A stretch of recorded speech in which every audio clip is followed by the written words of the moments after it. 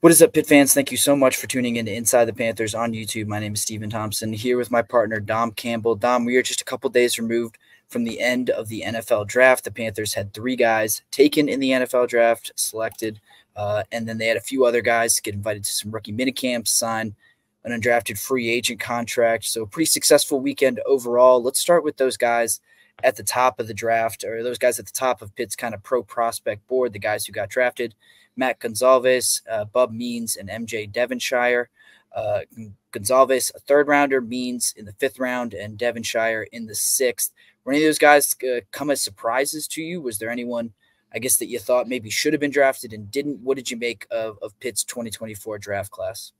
I think it was pretty much what we expected, Steven. I mean, all 3 guys were invited to the NFL Combine. Obviously, Matt Gonzalez did not compete due to an injury, but he did compete at Pitt Pro Day to show what he had to scouts. And yeah, those 3 guys got drafted. I was a little worried that Devonshire wasn't going to get drafted late there, but yeah, eventually someone picked him. They're all very talented players, all deserving of a draft pick. I guess the only thing that was surprising, well, it wasn't surprising at the time, but initially it was surprising how high Gonzalez went. But when they took when the NFL teams, at least in the first round, they took 7 offensive tackles. I mean, eventually he was going to fall later in the 3rd and 4th round. But yeah, nice for him to get on day 2 instead of late on day 3, like a lot of mock drafts had originally predicted for him. So congratulations to him. He'll be going to Indianapolis, and a good old friend and Coach Partridge will be right there, obviously on the defensive line.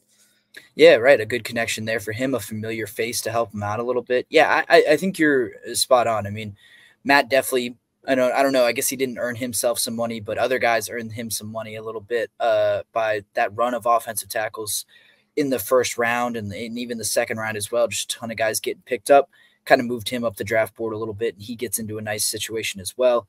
I think you're right. This was a little chalky. I mean, the Steelers, or excuse me, not the Steelers, the Panthers, all these guys, the top 3 guys were pretty much the entire draft process got drafted. I was a little surprised AJ Woods didn't get picked up. I thought he had great pro day numbers and showed out at some of those bowl games, those postseason bowl games that end up being scouting events for a bunch of NFL teams.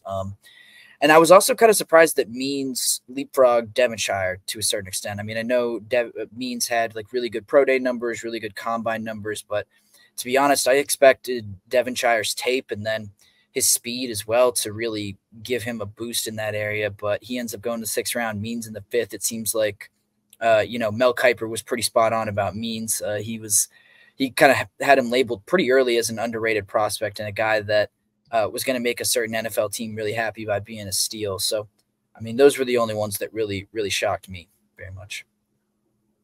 I mean, yeah, I would say Means, he had a lucky situation with the Saints because one of the guys in the college's scouting department knew who he was from Louisiana Tech. So it doesn't hurt to have people in high places for Means. But I mean, eventually someone was going to take him. I mean, he has the talent and he has the athleticism that teams want. Although, as we saw over the past 2 seasons, the quarterback play was a bit subpar for the Pitt Panthers. Means did play very well when he got a chance to get some solid passes, and we saw that throughout last season and the season before. Yeah, exactly. I mean, there has to have been, I don't know, some conversations during Means' meeting about like, hey, don't look at this tape. Look at this tape. This is the stuff that you really got to pay attention to.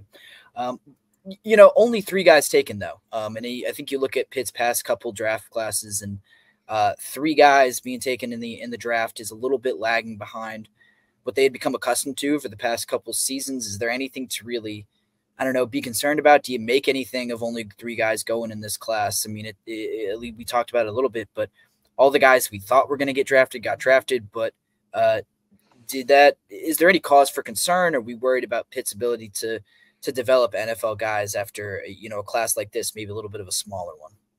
Well, they did go 3-9 last year, so I think that does hurt your chances, especially with a lot of the veteran guys they had who just didn't perform to the abilities they needed to show that they were NFL talent. The best players from that 2021 ACC Championship game had already been drafted. I mean, Eric Hallett, Brandon Hill, I mean, obviously Kalijah Kancey, Rossi Dennis, those guys have been gone. And like a lot of the guys that stuck around just weren't as good. They weren't playing and they weren't starting for that 2021 team, but now they had the chance to, and they, obviously with a 3-9 record and just the way things panned out, you're going to have to hope that either your athleticism stands out or you have some sort of accolades like Gonsalves and Devonshire had. Otherwise, you're going to get lost in the draft shuffle, and you have to hope to be signed as an undrafted free agent or get a rookie mini camp invite. So I'm not too surprised. I mean, 3 guys is still okay, I would say, for the season they had. Those guys deserve to be drafted. The other guys, I don't think they were necessarily NFL draft caliber players to be drafted, unfortunately. The good guys, but just not at that sort of level. There's so many other great players out there, so it's really competitive. Even in the NFL draft with over 250 picks, it's very competitive. Yeah, absolutely. And I mean, there were a couple guys who I think if Pitt had won a few more games, they might have gotten a little bit of a higher profile as undrafted guys. Like I think Shane Simon is a good example of that. AJ Woods, probably would have as well. And I think Marquez Williams is up there too. But I think you're right. I mean, maybe even Sebo, quite honestly. I mean, it really just, I don't know. I think if that offense had been a little bit more productive, if there wasn't a rotating cast of offensive linemen, if that team makes a bowl game, I think, we're having a very different conversation about those fringe guys, those guys who just got invited to rookie mini camps or got invited or signed an undrafted free agent contract. Like, I think there could have been a boost there for them if they got a little bit more exposure or something like that. But I think you're right. The kind of high end NFL talent that had won them games in the past was gone already. And so a 3-9 record kind of tells you all that you need to know about who was NFL caliber on this team. But, we mentioned some of those undrafted guys, some of those guys who just had to sign, rookie free agent deals or are getting invited to rookie mini camps as well. We're thinking of guys like Jake Cradle, Shane Simon, Tyler Bentley, Malcolm Epps, John Morgan. And I'm going to even throw Keaton Slovis in there as a former Pitt guy as well, who signed with the Indianapolis Colts. Which of these guys, do you see any of them having a great chance of making an NFL roster, of making an impression on NFL teams, or do you think most of these guys are maybe going to flame out a little bit? I guess AJ Woods and Keaton Slovis, who signed undrafted free agent deals, I think would obviously have the best shot. I think that Keaton Slovis, as much as his time in college tended to decline, his quarterback rating and his completion percentage declined every season he was playing. He still has the intangibles. Like, he has a talent. He's tall. He can throw a nice ball. He's going to obviously get practice spots forever. I mean, look at Nathan Peterman. He's still in the league after what he did with the Bills. I mean, he's just going to be a guy that's around, I assume, as long as he's not like a problematic character. I can't imagine that Slovis won't be in the NFL for a long time. I mean, again, Simon might have a shot too, I would say. I think Simon was pretty good last year. But yeah, back to Woods. Woods is very talented. Obviously was named one of the more athletic players last season. So seeing him get a chance with the Commanders is very good. I guess Jake Cradle as well, I think maybe a little underrated, but he has versatility on the offensive line, which I think, helped Matt Gonsalves in terms of being able to play both tackle positions. And for Cradle, he's played center and right guard. So seeing his ability to do both of those things, and with the injuries that happened later in the season on offensive lines, he might get a shot to play or at least be on a practice squad or maybe make the roster of an NFL team. Yeah, I think I agree with you on both Slovis and Woods. Those guys, I think Woods could be, I don't know, Woods could be the next Devontae Maddox in my mind. Like, a guy who, he wasn't drafted. Maddox was definitely drafted higher, but there is a role for a guy like Woods if he wants to play slot corner or something like that. I don't think the Commanders have a particularly deep group of corners at this point. I know they drafted one last year, and Emmanuel Forbes in the first round, but there's always a spot for, shorter, fast. And then Woods also has a ton of strength too. Like, he's short, but not small. So I think he's got definitely an opportunity to stick with an NFL squad. I agree with you about Slovis. I think he hit on all the right points there. And then Shane Simon's a guy that I've always been kind of higher on, probably much higher on than basically everyone else. I just think he's pretty athletic. I think he's got versatility as well. He played outside linebacker last year, was a good coverage guy, and played some middle linebacker this past year. So I really like him. Cradle's an interesting one. I had forgotten that he's played a ton of different positions on the offensive line, and teams really love that. I think there's something to, if you have multiple positions, do you really have one? But I think Cradle is a guy who could, stick around and I think make a training camp roster for sure. That's one I hadn't really thought about much, but I think that's a good point that his versatility is going to really go a long way for him. And looking out a little bit, we've just kind of wrapped up this class, but looking at this 2024 Pitt team, like you said, a lot of guys returning from a 3-9 team, not necessarily the most impressive group of prospects, usually on 3-9 teams. But do you see any talent on this Pitt team currently that you think we might be talking about around this time next year as draftable guys or guys that are getting shots in the NFL? Probably Ryan Jacoby, I would say. I mean, another offensive line. He was pretty solid back in 22. Obviously, last season suffered a season-ending injury and missed all of 2023. Definitely hurt the Pitt on the offensive line. He was a missed member for sure.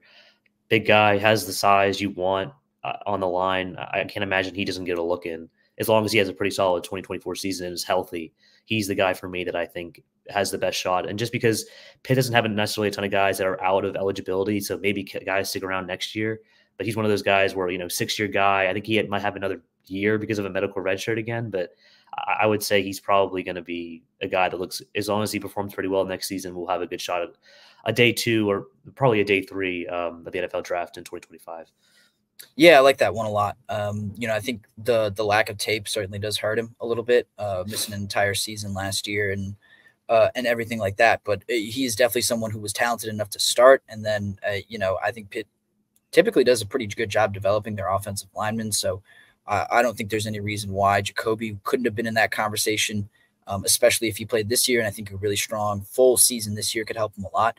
I'll stick with the offensive line too. I think Branson Taylor is a guy that, I don't know, we've heard a lot about him this spring, that he's made a ton of improvements and been kind of dominating a little bit. So I think Taylor, another guy with a ton of size, like he's big enough. He's got an NFL body. And I think he played really well last season too. I think Gavin Bartholomew is another one, a guy who's running out of eligibility, but I mean, that is all contingent upon whether or not he can actually get involved in the offense this year. I don't know if he'd get drafted off of his tape so far this year. I mean, maybe like we talked about with Means, someone says to him, hey, look at these plays. Don't look at, the plays where he's not getting looked at or not, really being involved in the offense.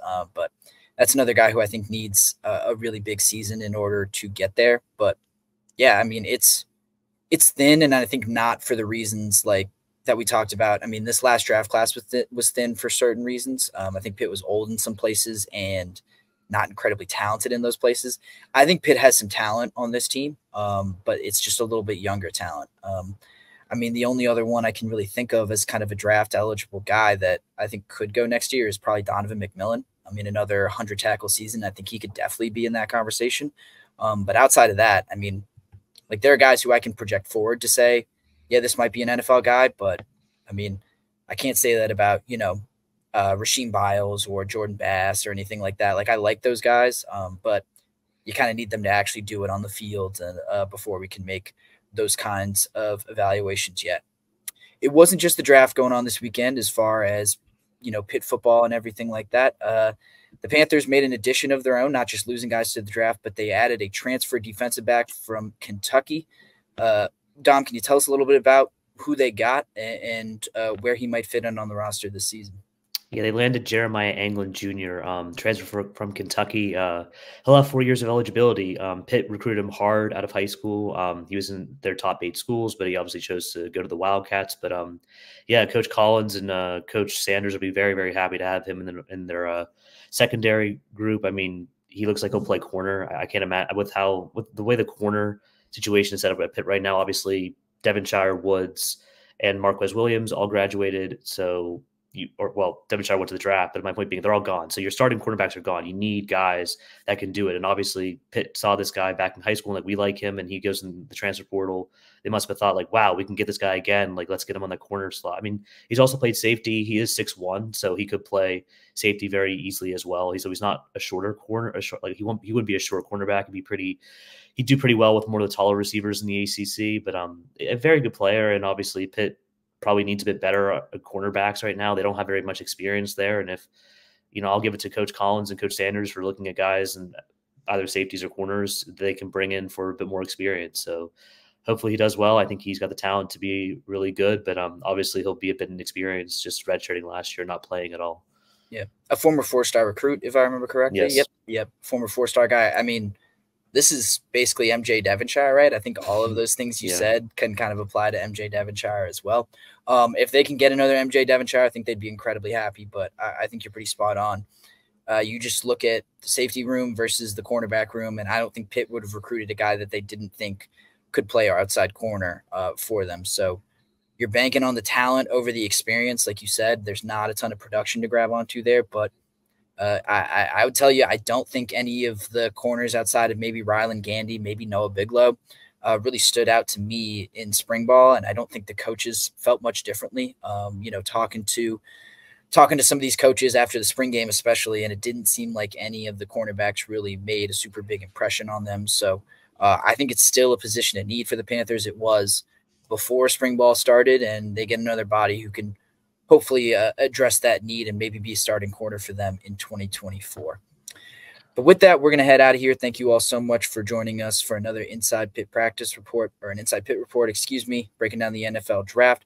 We'll be back with some more content later next week, but appreciate you all tuning into this video. Make sure to like this video, subscribe to us on YouTube, youtube.com/Inside the Panthers, and follow all of our reporting from the draft, and just keep in touch with how the rest of these Pitt draftees and future pro prospects make out as they get their NFL careers underway at si.com/college/Pittsburgh. Appreciate you all tuning in, and we'll see you next time.